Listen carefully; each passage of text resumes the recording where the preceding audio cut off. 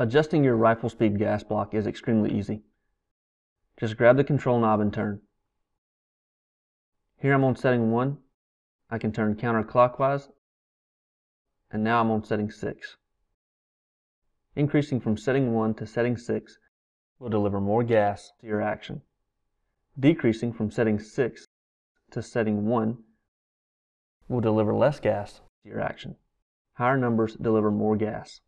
To disassemble the modular gas control, we must first remove the control knob. Turn the control knob all the way to position 1. On the plunger ring, push the tab toward the receiver and hold it.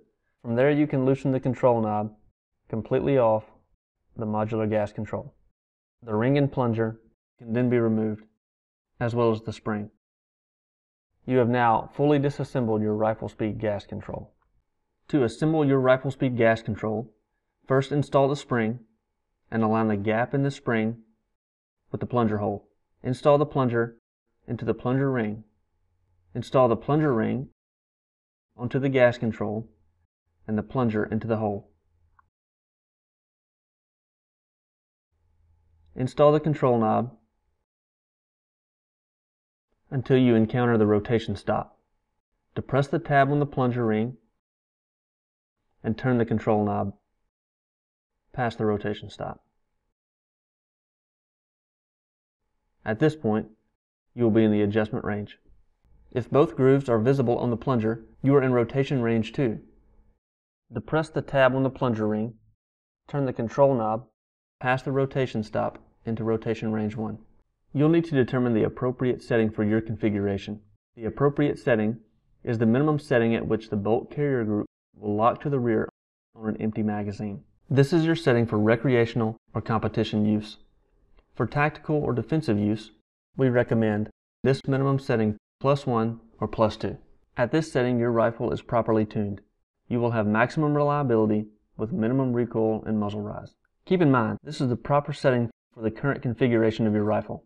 Adding a suppressor, changing ammunition, or extreme changes in temperature may all warrant change of this setting. The Riflespeed modular gas control allows you to properly tune your rifle for multiple configurations.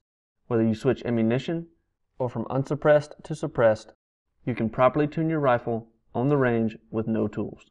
There's no need to disassemble your modular gas control to perform routine maintenance. Simply add 2 drops of oil to either side of the plunger where it enters the plunger channel every time you lubricate your bolt carrier group. We recommend doing this at the end of each range or training day.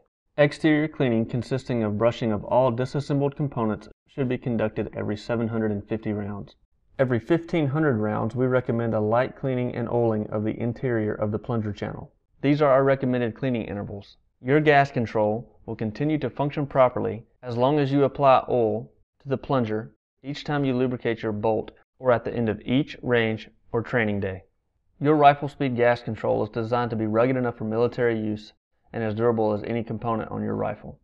Whenever you replace a worn-out bolt or barrel, replace the plunger and spring on your Riflespeed gas control.